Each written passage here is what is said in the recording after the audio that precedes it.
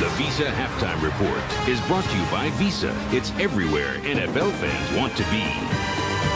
And we'd like to welcome those of you who've been watching Washington and Jacksonville to the Visa Halftime. Right now, Washington leading it by the score of 21-16. Albert Connell, 2 touchdown catches, his first 2 of the year. Darryl Green, I miss you. After 125 straight games, you have to miss one because of a sprained calf. Brad Johnson doing a great job looking downfield. Everyone drops off deep, so he turns around and says, Albert Connell, bail me out. 11-yard touchdown reception, 14-10 Washington. Pumps again. All this does is get the corner to the outside, allows Connell to come to the inside. Hey, Albert Connell, what happened? 49-yard touchdown reception.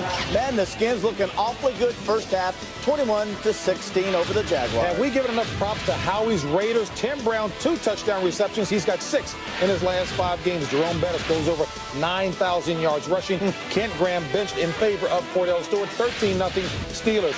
Kurt Warner suffered a broken finger on his throwing hand. He's out 4 to 6 weeks. Most points by the Chiefs since 1966. Panthers, George Seifert now 4-0 against his old squad, the 49ers. Jimmy Kimmel's upset pick. Give him credit, huh? Got to. Hey, are you still on the Saints bandwagon? Saints bandwagon. I'm the one bailing them out. They're 4-3 now, looking awfully good. Ricky Williams now 5 straight 100-yard rushing games. Cowboys' largest margin of victory since 1980, 48 points, 48-7 over the Cardinals. Eagles 13-9. Hey, how about this job right here by the good man up there? Nice little Andy Reid doing a good job coaching. And Donovan McNabb carrying it out pretty nicely as well. Vikings pull it out 31-27. Your guy, who did you play with?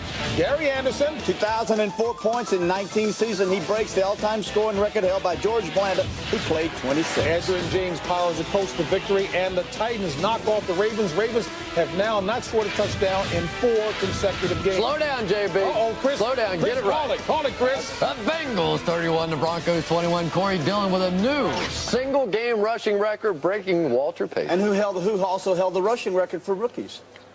Corey Dillon in Cincinnati. Washington, Jacksonville. Well, you know, although Jacksonville, Brunell has been sacked 4 times, I think they're doing a much better job, especially in the interior 3 of protecting the quarterback, which is allowing that titan battle out there between Bazzelli and Bruce Smith to occur. And it's allowing Brunell the opportunity to step up in the pocket. And what a difference breaking off contracts talks make in Brad Johnson's arm. Boy, he's throwing the ball down the football field. A little secret motivation. Yeah. Yeah. I'd have it. You know, Jacksonville came into this game allowing 32 sacks of Mark Brunell already this season, 4 in the first half of this game. You talked to Keenan McCardell, and he absolutely has said that he doesn't get a chance to run his routes down the route as well as he would like to. He has to break them off. Go ahead, JB. Some to local news, others back for Corey Dillon's record breaker and Kansas City's victory over St. Louis. Get that finger thing.